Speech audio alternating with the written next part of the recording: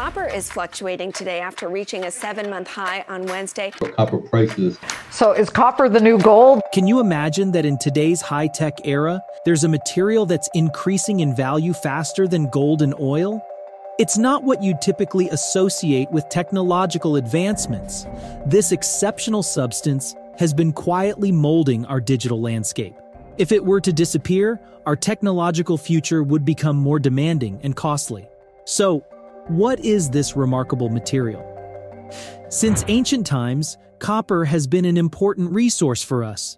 If we look into the Bronze Age, skilled blacksmiths used to combine copper with tin to create a valuable material called bronze.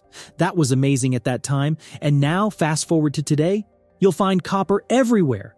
In your smartphones, blenders, and even cars. Almost nothing is made without copper. But what makes copper so special? The answer is simple.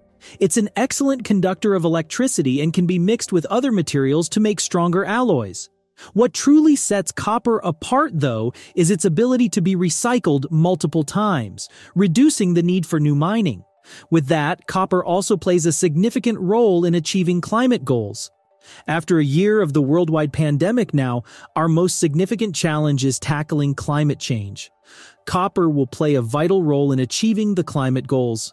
Copper, the most cost-effective conductor, is at the center of capturing, storing, and transporting this new energy.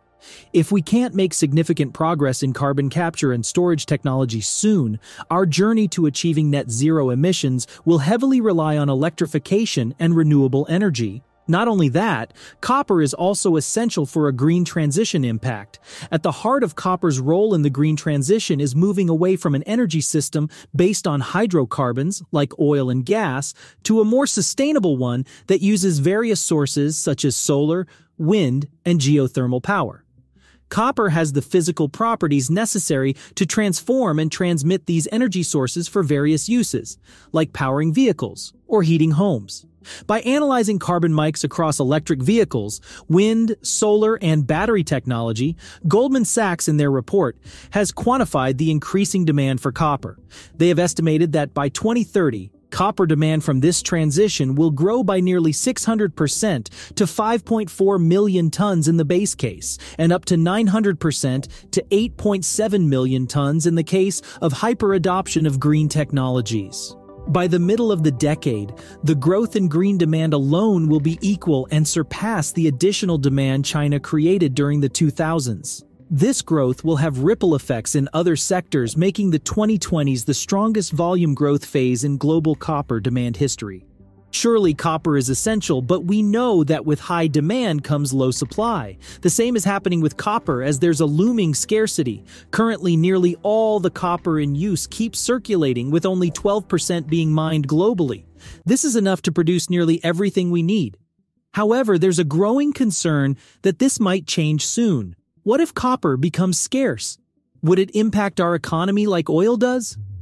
In May 2021, Goldman Sachs, an investment bank, called copper the new oil and predicted its prices to soar from $9,000 to over $20,000 per ton.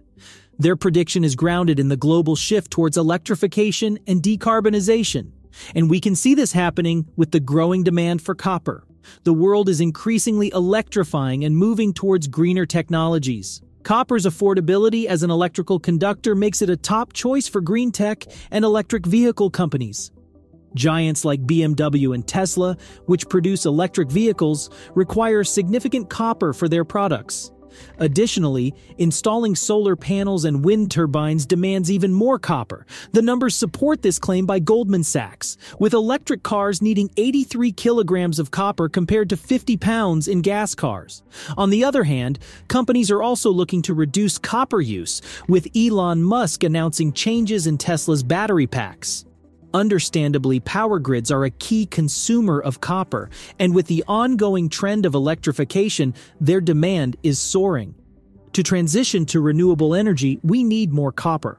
For instance, a solar power plant requires 5.5 tons of copper per megawatt of power generation, and windmills need 4.7 tons per megawatt. With these growing demands, we must ensure that copper remains available. And it's just the beginning. In the age of climate action, copper's demand will explode. After all, it's not just a metal, it's a critical component in the transition to a greener and more sustainable world. As we shift towards renewable energy sources like solar and wind, copper is the connective tissue that enables these sources to power our lives. The global demand for copper is on the rise, and it's driven by the urgent need to combat climate change and reduce our reliance on fossil fuels. While there is growing concern about a copper shortage, the reality is that we have substantial reserves of copper. The challenge lies in the mining industry and recycling infrastructure's ability to meet the increasing demand. If they can keep up, copper prices will remain stable. However, if they can't, we may need to explore alternatives. In any case, humans have a history of finding solutions to challenges. Thanks to advancements in carbon capture and storage technology, we're entering an era where copper will become a cornerstone in constructing a cleaner and more environmentally sustainable world. The age of copper is upon us, and it's indispensable for securing a brighter, more eco-friendly future for all of us. If you found this video interesting, don't forget to like and subscribe.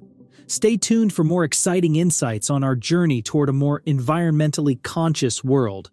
I'll see you in the next video.